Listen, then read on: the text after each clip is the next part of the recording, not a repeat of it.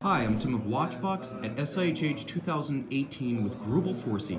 What we're looking at here is perhaps the flagship novelty of the entire show, not just the brand, the Earth GMT, 45.5 millimeters in white gold. The watch is part of a series of 33 that will be offered. It's the subject of no fewer than 3 separate patents, so let's see where all that brain power went. Now, the watch has 3 separate displays of time on the dial. You can see the primary dial, luminescent, absolutely no conservatism here with a smoked sapphire hours track. There's a second display that you can read at what would conventionally be 2 o'clock on the dial, driven by the GMT pusher on its flank. Greubel Forsey is nothing but, if not user-friendly and readable. And then you have a 360-degree blue globe that will show you northern and southern hemispheres. On the reverse side, you have world time. Now, it's important to note it gives you world time in both the regions that feature daylight savings or summertime and those that do not, and they're color-coded such that you can see the white ones show you where daylight savings is observed and it's readable at the center of the dial, and then outboard you have the 24-hour format with black indicating those that do not observe daylight savings time. Now, the watch itself is approximately 16.18 millimeters thick, but it's more wearable than you might expect despite being almost 46 millimeters in diameter thanks to the tightly downward turned white gold lugs. It's actually an excellent ergonomic proposition because of a case back that's broad and principally flat. Now, you do get an awful lot of refinement for your money with a full deployant clasp.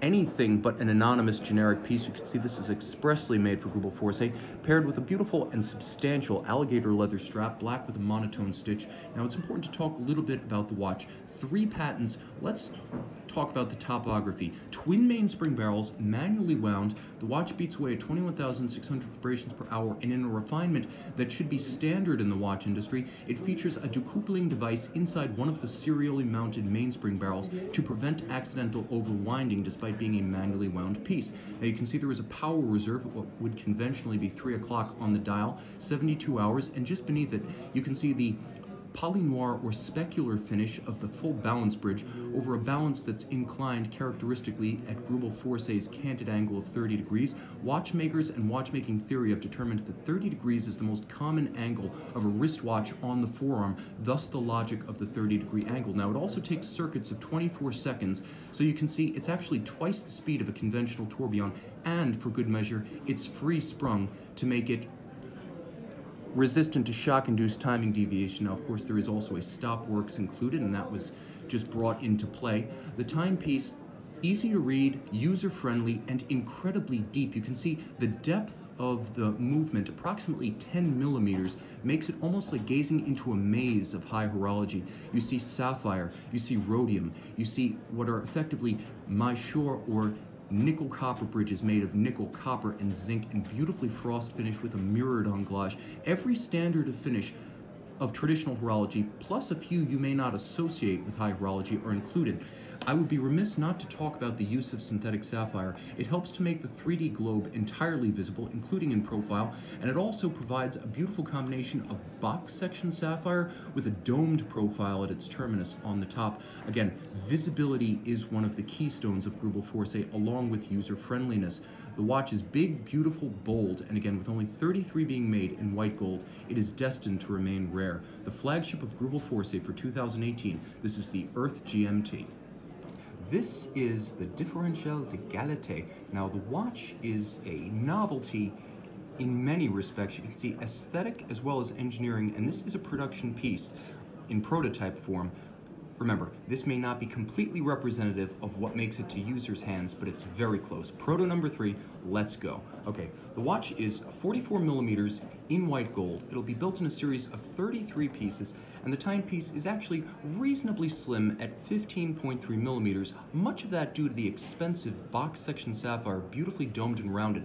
That's how you know time and effort was put in. Along with the differential finish of the flanks, you can see alternately polished and satin finish, and not in just one direction. Vertical satin finish of the case band and a circumferential satin finish of the case back.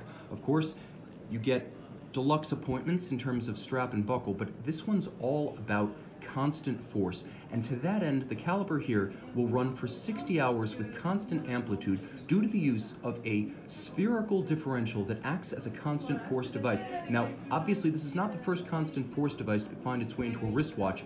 Fusee found their way from first clocks and then later pocket watches, but they're imprecise, they're inexact, and with so many moving parts, they're also inefficient.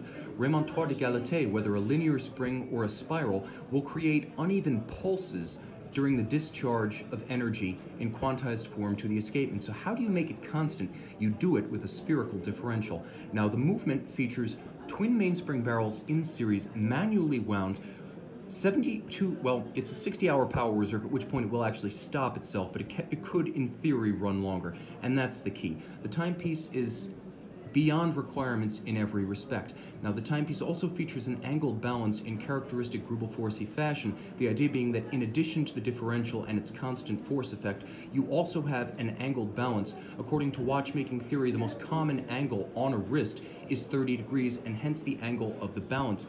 Now, you also note a unique bridge on the case back, and that is part of the stop seconds zero reset mechanism. The watch is all about precision, and you cannot have a precise watch that cannot be set precisely. Hence, not only does the balance stop itself, but the second scale, which is a deadbeat second for more precise reading, will also reset itself to the index at 60. Now you can see the watch is immaculately finished. A few more technical details before we move on. The twin mainspring barrels in series also feature a decoupler, so rare in the manual wind watch category. You cannot accidentally overwind the timepiece. It's a 3 Hz beat rate, and as you can see, it is both free-sprung for precise regulation and resistant to shock and vibration, and blessed with an overcoil architecture, which in addition to the differential and the angle of the balance, helps to ensure concentric beating and thus greater accuracy. It's a layered effect, creating chronometer levels of accuracy, and there's plenty of aesthetic value as well. As you can see, the nickel copper or Mysore bridge is beautifully frost finished with immaculate mirrored anglage. The movement is deep and thus pleasing. You look into this movement rather than at it. Now, it's also a practical timepiece, so robustly luminescent.